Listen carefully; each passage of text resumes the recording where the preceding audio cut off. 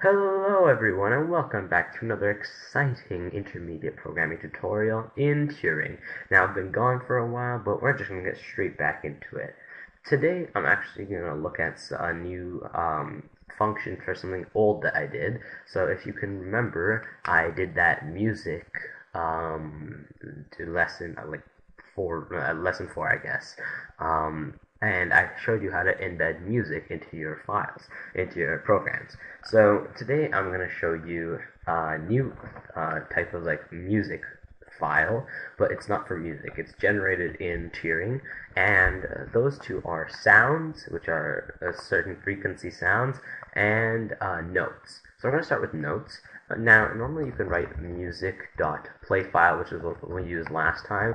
Playfile was what we would use, but now I realized you don't have to write it like that. I'm pretty sure you can just write playfile like that, or maybe you don't have to use it. But here, instead of writing music.play, you can write just play, and then go into brackets, and in the quotation marks, write a note. Now you can write either from A to G, because those are what notes there are. And then you can also put a plus or a minus for either sharps or flats. So pluses are sharps and minuses are flat. So let's just put a C and then do play, and then we can put a D note.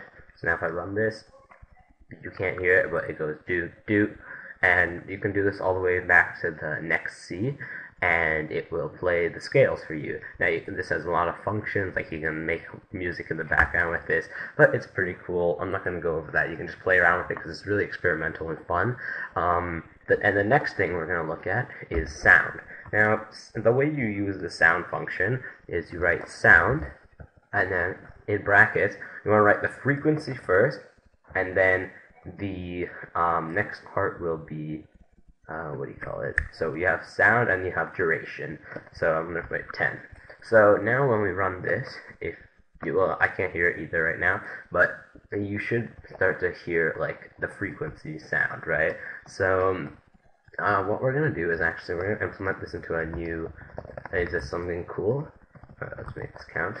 And what we're going to do is that we're going to make a loop here, and then we'll write count equals count plus 1, and then down here we'll write, or actually we'll write count plus 10. You know what, I should have named my variables like frequency or something, but I'm going to make it count whatever, just because it's a counter. And in here for the frequency I'll write count, and then I'll end the loop.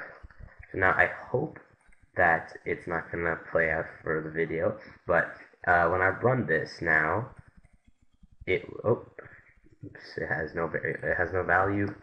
I keep forgetting to do this. Ow, okay, that hurts.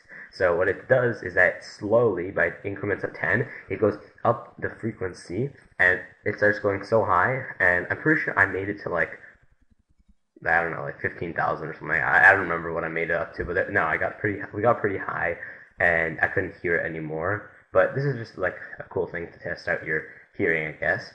But yeah, it plays a frequency at a different thing, at a different duration. So that's basically it for this tutorial. It was really quick, actually.